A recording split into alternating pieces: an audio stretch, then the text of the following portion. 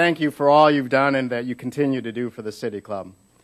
We are pleased to welcome guests at tables hosted by Baker Hostetler, Cuyahoga Community College, Defense Metals Technology Center, Key Bank, Medical Mutual, Notre Dame College, Richard L. Bowen and Associates, U.S. Army Recruiting, U.S. Navy, U.S. Naval Academy Alumni Association, West Point Society of Northeast Ohio, and Western Reserve Partners.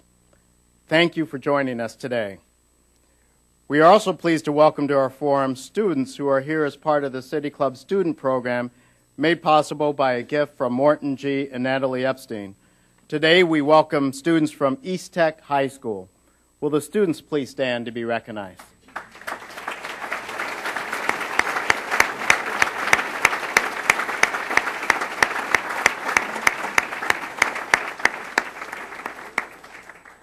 Now we would like to return to our speaker for a traditional City Club question and answer period. We welcome questions from everyone, including guests. Holding the microphones today are City Club Development Director Cheryl Helden and Program Director Carrie Miller. First question, please. Admiral, I want to thank you and the people in uniform for their services to this country. But my question for you is that are we making their life more difficult by calling the so-called jihadists, Islamists, and making them, legitimizing them in the eyes of the people who are illiterate, ignorant, by Osama or Al-Qaeda as a jihadist religious organization rather than saying they're not? And just for the record here, I know that you've been counseled or instructed to be brief as well. I want to assure you that before I came in today, I was counseled the same way. So I'll try to do that.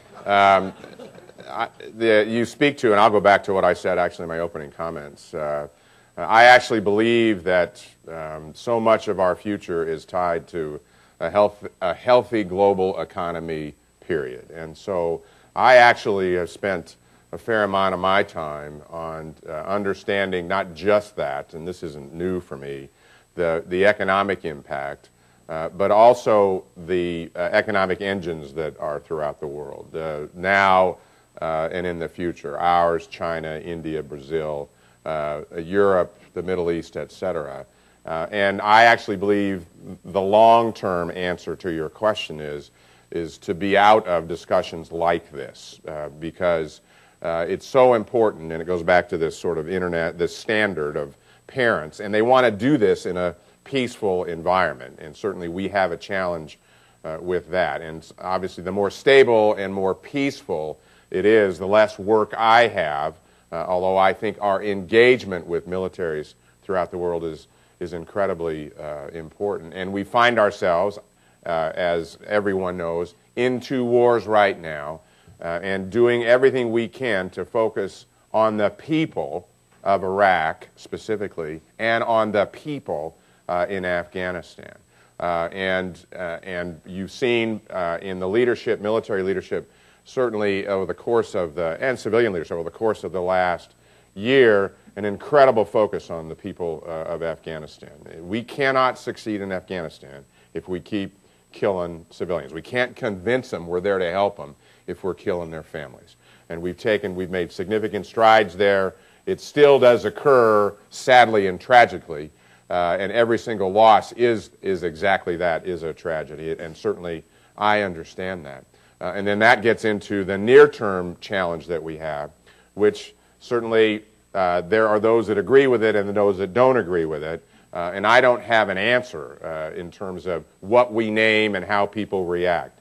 I would say as soon as if I took a different tact, there would be another group that would be equally upset. I think it's important in the long run. How does all this end from my perspective? It ends when 15-year-old, mostly boys, although not exclusively, when 15-year-old boys or girls reach a point where they're going to make a decision in their life, and they decide that it would be one of education and opportunity and employment and making a difference, as opposed to one strapping on a suicide vest and seeing how many innocent innocent civilian men and women they can kill. That challenge is a long-term challenge that has to do with economies and governments and opportunities. In the near term, there's a threat, very serious threat in the border area between Afghanistan and Pakistan, and it is a growing. There's a growing synergy between terrorist organizations in that part of the world, whether it's Al-Qaeda or LET, or the Afghan Taliban, or the Pakistan Taliban, and other organizations. They threaten Americans, they threaten Westerns. They still have a goal to kill as many of us as they could. And a friend of mine said certainly the tragedy of 9/11 and over the 3,000 people that we lost and the tens and hundreds of thousands that affected. If they killed 3,000, if they could have killed 30,000, they would have. If they could have killed 300,000, they would have.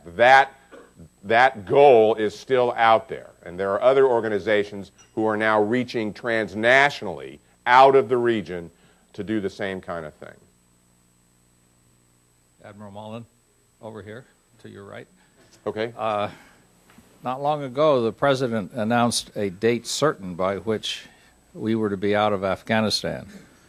And as I recall, within a week, General Petraeus on Meet the Press said it would depend on conditions on the ground. Can you reconcile those for me, please? Actually, the President reconciled those when he announced the date. What has happened is July 2011, it was the date for the beginning of withdrawal and thinning of our forces, and that decision, how many there would be, where they would come from, would be conditions-based, based on the conditions on the ground.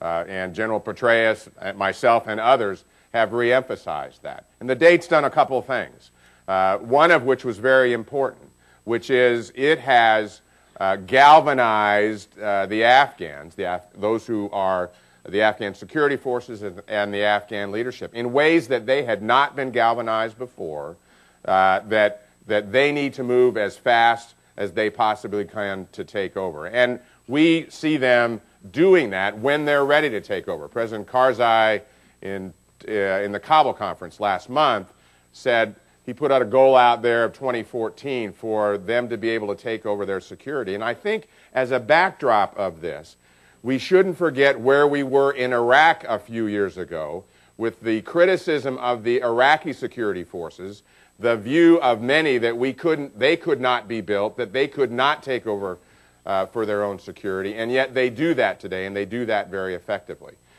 The Afghan campaign has not been resourced until recently at a level where we could look to a direction that would succeed. We now have the right resources, troops. We've got 47 countries who have military troops in Afghanistan. This isn't the United States alone. That says a lot about the importance of the campaign. We've got the right leadership, the right strategy, and we need, from my view, we need to give this some time to see where we are. And I think by next summer, by July 2011, we'll know a whole lot more about where we are and what we should do from that point on.